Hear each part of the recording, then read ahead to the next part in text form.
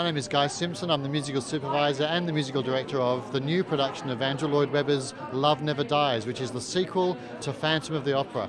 You're watching Citysearch. Secret TV.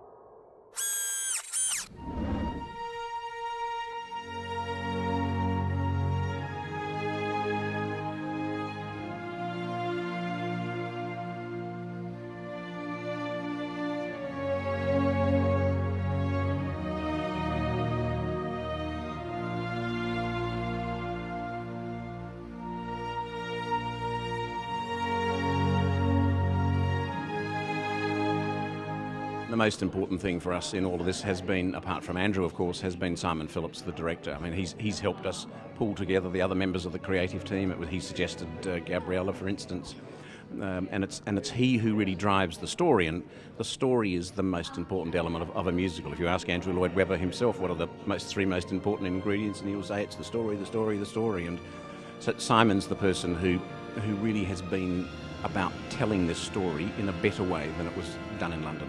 Well, Andrew arrived about a week ago, and he's genuinely thrilled to pieces with the show. He's really, really happy, and he and I have been working most mornings on a few little alterations, things that we had to do to make the scene changes work and the transitions, because it's a totally different production to what he's used to in London. It's all, the set and costumes are absolutely, it's a new production, absolutely different, from scratch. And I had an interview before asking, does the London shows got a carousel? I said, no, it doesn't have a mask, it doesn't have a carousel, it doesn't have a mini theatre, it doesn't have a roller coaster, it's totally different.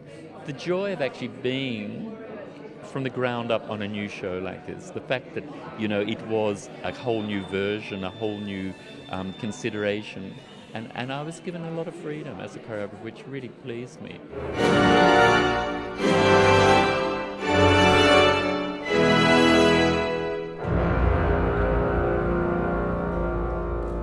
Well, no, we've actually put this together in 10 months. I mean, we would ordinarily probably take 18 months at a minimum. For a brand new production, you might take 2 years. We've done it in 10 months. Well, we had meetings in December in London, chats about the show and the up-and-coming production. Then we went into rehearsal in April.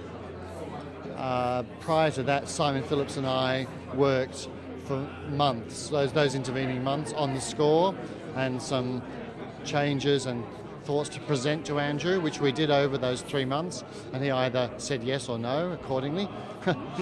Mostly yeses. Tell him about the no's. No, mostly yeses. But the process of really has been about 2 months in the making for me, since I was actually got my hands on those dances and started putting shape for me into this work. I actually don't have that. I'm ready to start something right now. I don't feel like, it's been enjoyable. It's been full-on process, but I've enjoyed it. Well, I mean, working with a composer, how cool is that? You just don't get to do that very often. Yeah. Especially one-on-one in the mornings, and then in the afternoons we've had the orchestra here, putting those few changes in place, rehearsing them. Well, I had to be aware of choreographing in the period. We're set in Coney Island in 1907 or thereabouts, and I was, I couldn't do Graham Murphy contemporary dance numbers. They really had to be right in the period. Costumes, of course, are a big challenge because they're quite a lot of costume to deal with.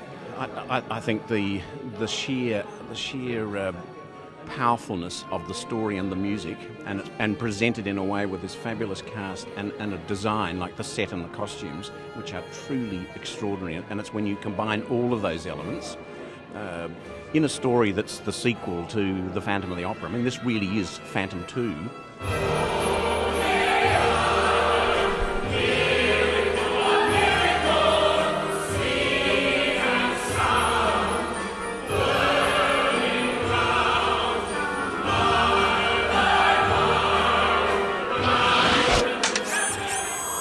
Secret TV.